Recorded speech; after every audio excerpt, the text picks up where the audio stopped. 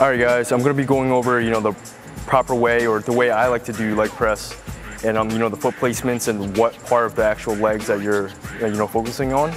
So let's start off with the quads. So when I do quads, I do more of like a kind of like a shorter width, but I try to keep my heels at the lower part of the actual platform. And from here, just go straight down, and you can feel it kind of just like contracting your quads. You also feel in your hamstrings as well, but not as much as the quads. So this will focus mainly your quads. And then if you want to contract more of your hamstrings, you want to just bring it up a little higher and a little bit wider. And the goal is to always press with your heels. Some people, they press with their toes, and you can injure yourself from doing that. So you want to really focus on pressing with your heels. You should feel it when you're bringing it down right here, and then right up.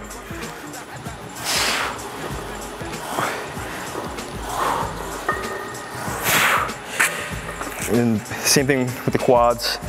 Keep it, you still want to press with your heels, but you don't want to go as deep when you're doing it more of the lower position. So you kind of want to just come straight to like where your knee's been at 90 degree, and then press. Whereas the wider grip, focusing on the hamstrings, you have more flexibility to go a little lower, so you can do that.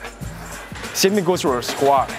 Some people, like when they squat, they'll go inwards, and on the way up, you can see their knee kind of tweak a little bit. So, the goal is to always keep it shorter width and then slightly outwards, kind of like this. And then from here, press with the heels. All right, guys, moving on to the flat barbell bench press. For this, I like to put my stance kind of, make sure I have my foot really planted into the floor, so that way I get stability when I press.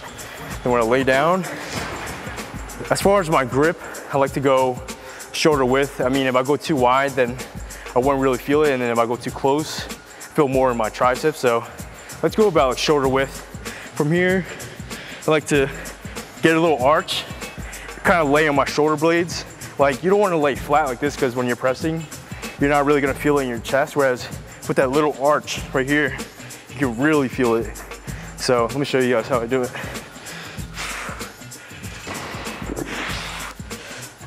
It's really important to make sure your elbows are coming like down to your lats instead of to the side, kind of like your shoulders.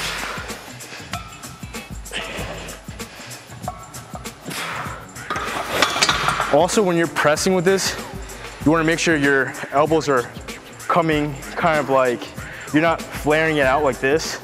You want to literally just come down right here, and then picture yourself bending the bar inwards like this, kind of doing like a chest fly.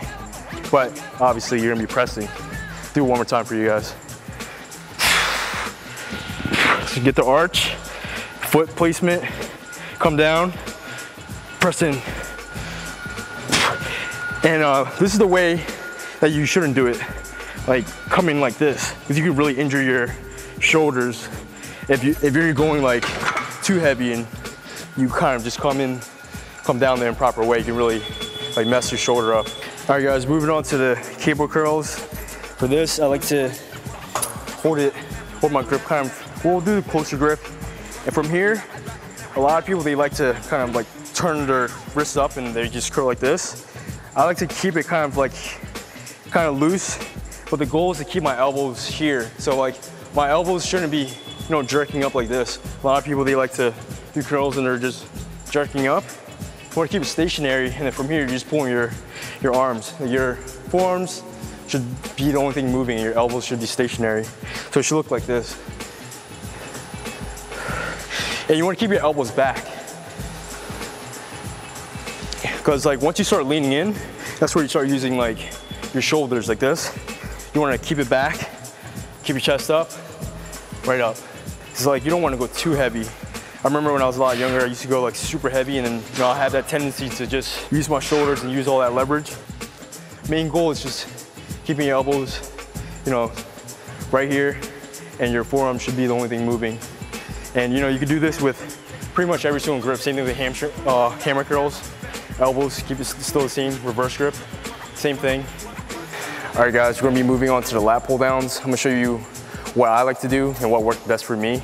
So for the grip part, a lot of people, they like to hold it like this, I like to put my thumbs over because from here, I feel more of a contraction in my lats, whereas here, I feel more of just like, kind of like my biceps.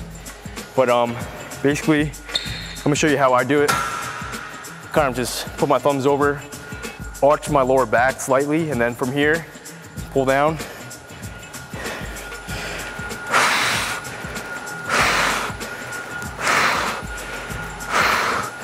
And like, as far as the grip, you don't want to go too wide because, you know, depending how tall you are, I mean, if you're taller, then it might be better to go wide. But like for me, like if I were to go this wide, it would just be too wide for me to really contract my back. Whereas if I go more shoulder width, I can really squeeze. Like, this is how it would look if I go really wide. Like, I can still feel it, but not as much as if I were to go just slightly closer. From here, to really contract.